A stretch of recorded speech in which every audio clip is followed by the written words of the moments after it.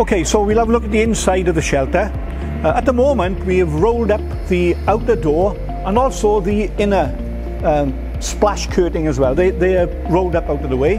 You can see we have our central dividing curtain.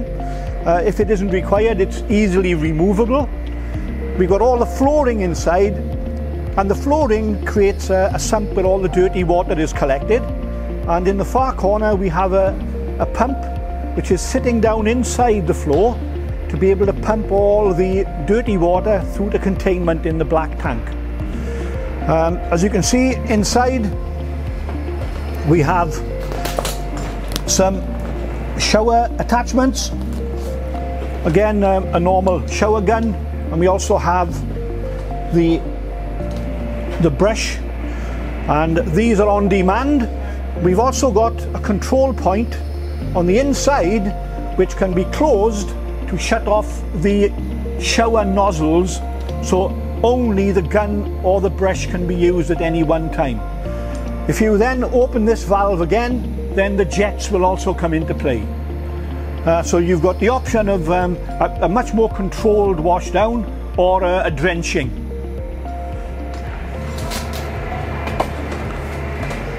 Previous designs, each window has a privacy blind on the outside, so if there is anything that needs to be covered up on the inside, then the outside window blind can be rolled down and fixed.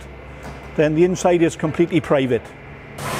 And as part of the construction of the shelter, we've got an attached ground sheet. So this whole thing is attached to the shelter all the way around. So ballast can be put on top of it to hold the shelter in position, and there will also be guy ropes coming from each corner. It's the outer skirt though can hold the ballast like sandbags or water butts to hold the shelter in position. Okay, so we're going to talk through the actual setup of the clean water, the dirty water, the pump system and all the hoses in between.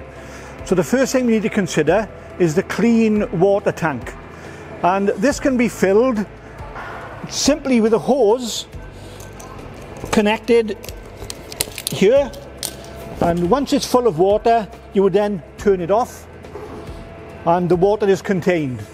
And now that we're ready to use it, we can now connect our pump.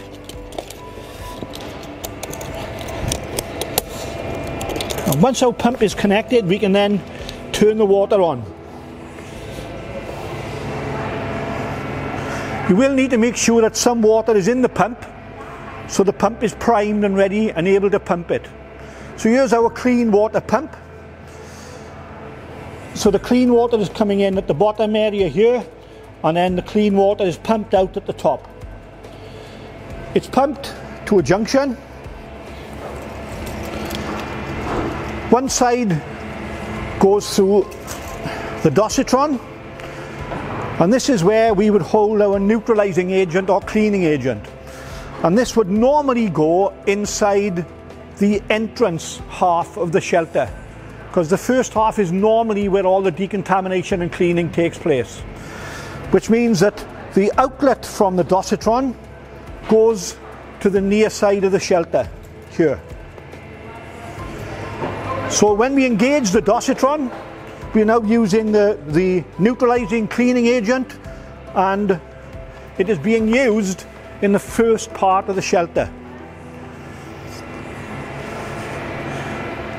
We can then turn this off if we don't need any more cleaning, and then the clean water will just be going to the outside of the shelter.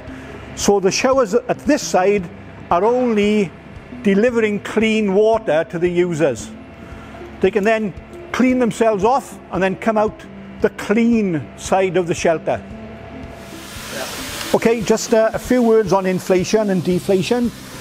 It is always best to inflate the shelter from the end where the relief valve is.